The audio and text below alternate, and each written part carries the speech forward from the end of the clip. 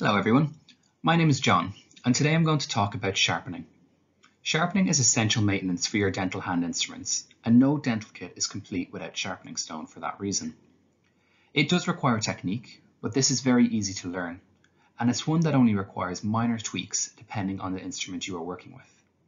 As always, if you have any questions, please don't hesitate to contact us or contact your local IM3 representative.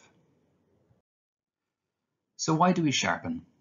Well, every time an instrument is used, minute particles of metal are worn away from its tip, making it dull and ineffective over time. The main goal of sharpening is to restore the cutting edge of the blade, which by proxy will preserve the original shape of the instrument. Each instrument is designed a certain way for a reason, and altering this shape through use affects how it does its job. A blunt instrument can also lead to clinician fatigue, as they work harder to remove deposits in the mouth. A sharp edge will cleanly slide under a deposit to help lift it from the tooth, something a blunt edge is too rounded to do. And finally, instruments that are cared for and maintained properly work as they should. Blunt instruments can damage tooth structures and prolong surgeries, compromising the level of care and service we are promising our customers. So we know why we should sharpen, but how do we know when to do it? Well, that depends on a couple of things. How often are you using your instruments? Is it weekly, daily, multiple times a day? The blade is worn every time it's used, so the more frequently you use the instrument, the more frequently you will have to sharpen it. How difficult was the surgery you just did? A patient with significant tartar buildup will require a lot of scaling compared to others.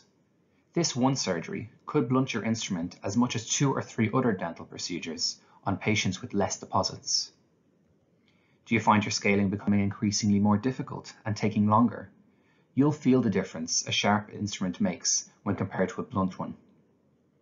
All these factors means there's no set answer for when to sharpen, but a good rule of thumb is to lightly sharpen after every procedure. This means it becomes routine and you'll never have to realize you're working with a blunt instrument halfway through a surgery with an anesthetized patient in front of you. For those of you beginning, a quick test to see how sharp your instruments are is using them as you would on a tooth, but on a plastic rod. A toothbrush handle works very well for this. You should feel the blade bite as you move it up and down. A blunt blade will effortlessly slide up and down the plastic in comparison. If maintaining your instruments is important, so is maintaining the equipment you use to do it. Sharpening is done using a specially shaped and textured stone. To keep it working well, it's a good habit to wipe it down after use to remove the debris. It's also a good idea to alternate where you sharpen on the stone, to prevent little dips and grooves developing and therefore damaging the flat surface of the stone and sharpening instruments incorrectly. A lot of people are unsure if they should use oil when they sharpen, and while it isn't an absolute must, it has its benefits. Using oil is a good net to trap all the residue from filing. It also helps lubricate the stone to avoid excess friction and leaves a nice surface finish on the blade. Once you've successfully sharpened your instrument, you need to keep it sharp until time to use it. This is ideally done by using cassettes. Loosely storing your instruments in a drawer or a box means they will roll around and bang off each other, blunting in the process. A cassette neatly stores them, preserving their sharpness for surgery and making them easier to autoclave as a set. Rubber caps to place over sharp ends do exist, but they can do their own work at blunting the blade as they are placed on and off, similar to putting a needle through the rubber cap of a medicine bottle. It's minuscule, but it makes a difference. We are going to start by looking at how to sharpen our scaler and our curettes. But before we begin, there's a very important landmark called the terminal end that you need to locate on each instrument. The terminal end is the shaft that extends from the end of the blade face to the first bend in the instrument. It varies for each one, but the same principle applies. As you can see on screen, we have our universal curette on the left, our Gracey curette in the middle, and our universal scaler on the right. The terminal end is the shaft located between each of the arrow points. First up is the universal scaler. This has 3 90-degree faces that create a triangle and come together to form a pointed tip. It's used for super gingival scaling. Next we have the universal curette, which has a single 90-degree face and a curved toe tip. The rounded tip makes it an ideal instrument to scale subgingivally, without piercing the gum or causing damage. Lastly, we have our Gracey curette, which also has a rounded toe tip for subgingival scaling. The difference with this curette is its blade face is angled at 70 degrees, each end facing the opposite direction to the other. It's an excellent tool to subgingivally scale where the 90-degree face of the universal curette isn't angled enough for the cutting edge to achieve contact with the tooth or the deposit, depending on the shape and curvature. Because we are working with two angles between the three instruments, they need to be sharpened accordingly, and that's where the IM3 sharpening guide can help. This chart has been developed with an easy color-coded system to help you angle your stone against the correct blade face so the relevant instrument is sharpened properly. It can be conveniently folded around the table for quick access when sharpening after each procedure.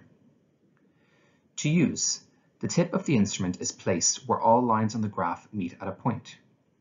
You then line the terminal end of your instrument parallel to the axis. The sharpening stone is then positioned at an angle based on the color code, yellow and red for your universal scaler and curette, or grey for the Gracey curette. When your instrument is in position, take your sharpening stone and position it at the correct angle depending on the instrument you are using. In this case, I am working with a universal scaler, so I've positioned my stone in the yellow and red marked zone. Move your stone in an up and down motion, starting at the back of the blade face and working towards the tip. This sharpens the entire blade face evenly.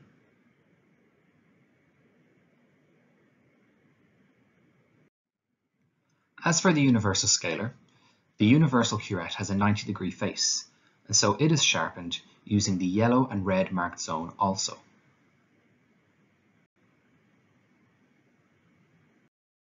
For a Gracey curette, we will use the same technique we use for a universal curette and a universal scaler.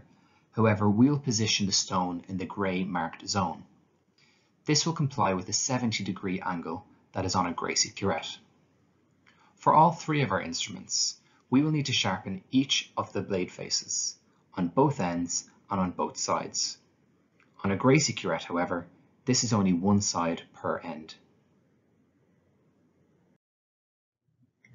Next on our list of hand instruments are elevators and luxators, both of which play their own very important part in tooth extraction. First up are luxators, which are used to cut the periodontal ligament, and therefore they are always used before an elevator. Elevators are used after the periodontal ligament has been successfully cut to elevate the tooth out of the alveolar bone. They come in two forms, usually winged elevators or straight elevators. They both do the same job, however it depends on user preference. All three of these instruments are to be sharpened at a 45-degree angle, and this is done using the same sharpening stone we use for our scaler and our curettes. One important thing to note when working with elevators is they should not be used like a shovel. Using elevators in a lever position like this applies a huge amount of pressure to both the jaw and the tooth, and it can damage the surrounding tooth that it is applying pressure to. Luxators are used by inserting straight down and pulling straight back up. They have a flat, sharp point which cuts the periodontal ligament as they do so, and you do this around each face of the tooth. To elevate, the elevator is inserted straight down. A twisting pressure is then inserted to the left for roughly 10 seconds before applying this to the right-hand side as well. It is then returned to its middle position and pulled straight up. You do this on each face of the tooth also. As I mentioned towards the beginning of this presentation, it is a very good routine to get into to sharpen your instruments after each dental procedure, and luxators and elevators are no different. To sharpen them, you should position at a 45-degree angle as shown on screen. You then move your stone upwards 2 to 3 times to successfully sharpen them. You should always finish on an upward stroke. Thank you very much for watching this presentation, And please don't hesitate to get in touch if you have any questions. We are contactable by email or phone, or you can contact your local IM3 representative. And you can find all the products mentioned in this presentation on our website im3vet.eu or im3vet.co.uk. Thank you very much and have a lovely day.